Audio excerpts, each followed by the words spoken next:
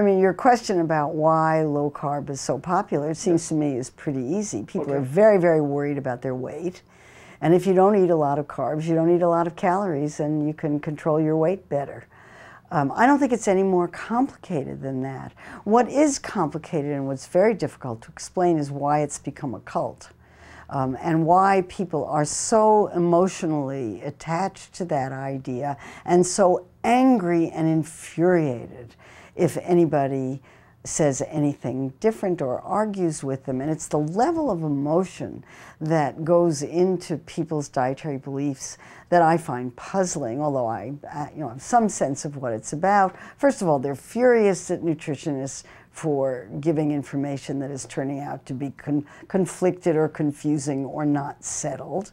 They don't see science as something that evolves, where we know some things at one point in time and other things at other point in time, and that changes advice. They're tired of hearing the advice and the idea that it changes, and they are absolutely buy-in to the argument that this is nanny statism and people are telling them what to do, and the libertarian arguments about how you don't want the government involved in your dietary choices, particularly if the government makes mistakes, which the government does on occasion. When I look at dietary advice, I don't see any changes. I don't see any changes dating back to Ansel Keys, who said eat a plant-based diet, largely, eat meat and dairy in smaller amounts, don't eat too much junk food, and maintain a reasonable body weight. That's still the advice. If you cut through all the jargon and cut through all the verbiage, that's still what everybody is saying. That hasn't changed. And the evidence for that gets stronger all the time. Most people that I've met who work for food companies believe that they're providing food to feed a hungry world and a hungry population, and they truly believe that it's up to individuals to make their own choices about what they eat. We produce food.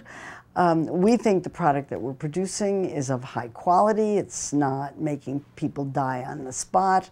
We're not directly poisoning anyone. And foods that seem not so good for you if you ate a lot of them are fun to eat, and once in a while is okay. And we're not holding a gun up to anybody's head and forcing you to eat our products. It's up to you. It's up to personal choice. Occasionally, someone will surface, as a couple of people who worked for Coca-Cola did in the last few years. And these executives of Coca-Cola described themselves as having a karmic debt to pay, that they owed the world a debt for having marketed their products to vulnerable children, and they could see that a sugary drink, which is sugar is water and nothing else, would be something that wouldn't be good for children. You wouldn't let your child eat candy all day long. But somehow if the candy comes in liquid form, it doesn't seem so bad, and they feel really bad about what they did, and are regretting it and are trying to make up for it by the work that they're doing now. They're rare. You don't hear that very often. Mostly what you hear is a steady industry litany that comes right out of the tobacco industry playbook, which is it's your fault if you're fat, it's your choice.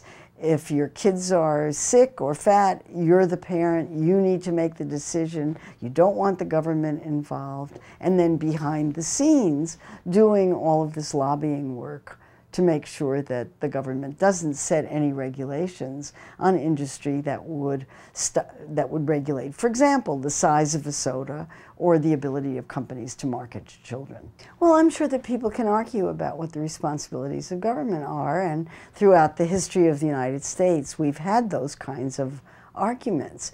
But there are precedents for the government getting involved in public health. We're required to wear seatbelts.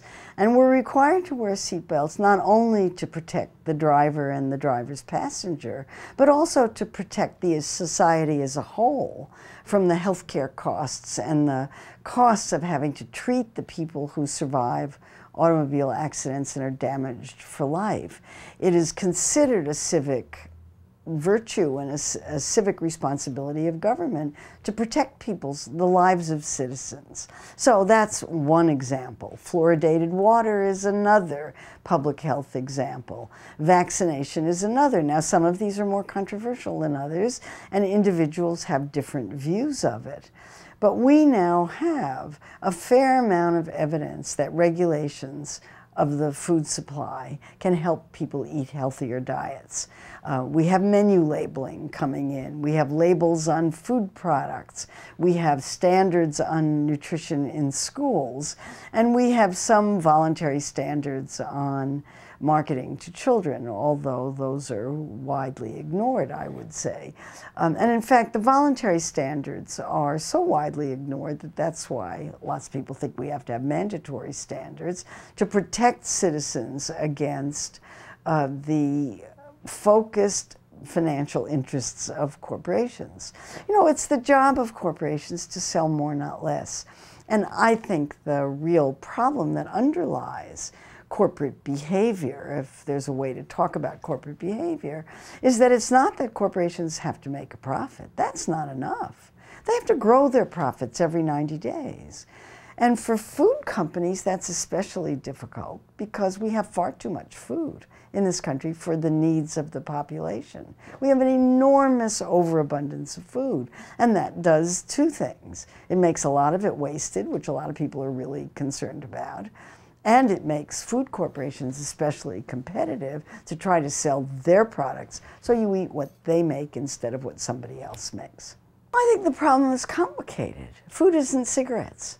Cigarettes are not essential to life, and they have one message: stop smoking. If you ask an anti-smoking advocate, what do you really want? What's your ultimate goal? The ultimate goal is to put the industry out of business.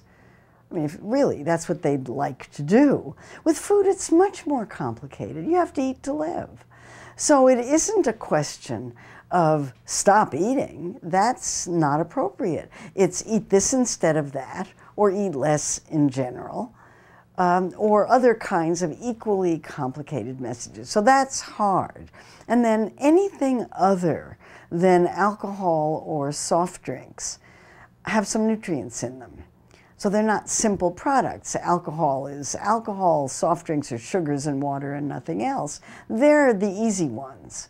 And if you look at what's happening with the soda industry, there's enormous advocacy to get people to stop drinking sodas, and that advocacy has been so successful that soda consumption is down by 20 to 30% in the United States, and the industry is scrambling to try to stay above water and doing what the cigarette industry did when cigarette smoking went down and moving it all overseas.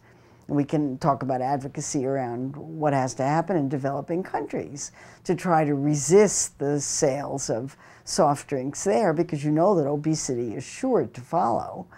But in this country, advocacy has been enormously successful in that particular area. Anything other than soft drinks is hard.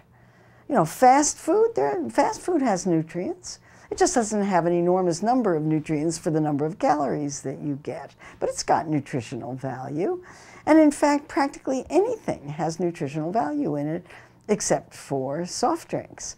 One of the reasons why, and the only reason that soft drinks don't have vitamins added, is because the FDA has taken a very strong position on that. Another area where government regulation has been useful.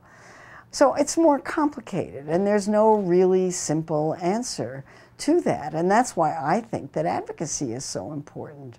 And I'm so impressed with the way the food movement is pushing back on corporations, and there's more and more coming out about corporate stepping over the line. There's a new film called Merchants of Doubt, which is mostly about tobacco and climate change denying and the toxic chemicals industries, but food fits right in there because it's about the playbook and the casting doubt on the science. And if you look at what the food industry is doing, that's exactly what it's doing, is trying to cast doubt on the science that links diet to poor health. And they've been pretty successful at it.